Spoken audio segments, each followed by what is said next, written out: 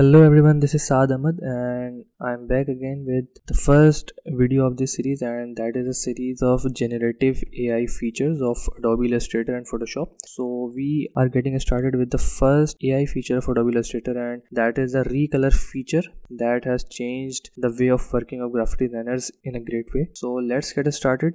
So as you can see that this is the illustration that has a white and gray color shades, and if your client wants it to be colored, so what the conventional method is that you select each and every shape and you just zoom in and just select the shapes and then change the color. That is a conventional way of doing things, but the AI technology has changed the way of doing work. So what we need to do, just select the illustration, go to edit colors, and here you will find an option of generative recolor. So we can always recolor or color the illustration.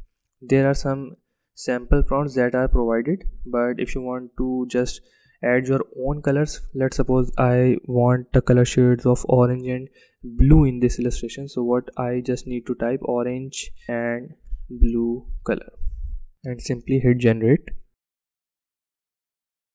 Okay, so what it does, it will provide you 4 options as you can see in these thumbnails, and when I just click on any of the thumbnail, you can see that it has just colored the image.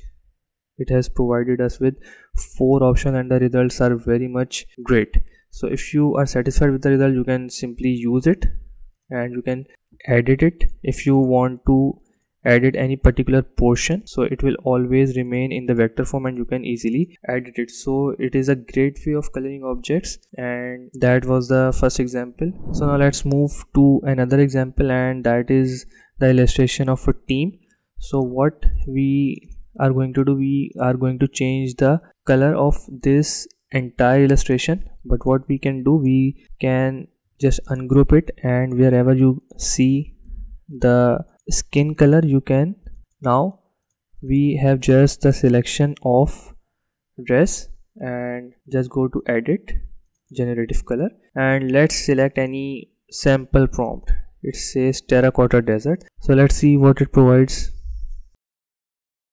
So you can see that apart from the skin, it has provided different color variations that are very much desired. Okay, so that was a great result by AI. Okay, let's take another example. Let's suppose we have created a corporate branding or merchandise for any company. So if the company wants you to change the color of this entire illustration, so what you have to do, you have to select each and every object, and the changing colors will take a great amount of time. So what you can simply do, just select, make the selection, the procedure will be same, and let's, so you can see that it has provided us multiple variation of red color, and while maintaining the originality of the illustration as well. So in these scenarios, this recolor feature is very much handy for our designing jobs.